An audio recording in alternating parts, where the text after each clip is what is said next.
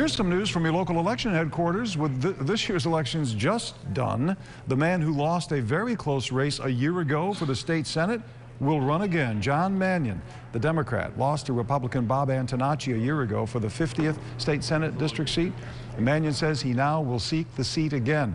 It's unclear exactly when that election might be. A lot depends on whether Bob Antonacci wins one of 3 seats on the state Supreme Court bench after all the absentee ballots are counted. But if he does win, that will open up the seat more quickly, depending on what the governor decides.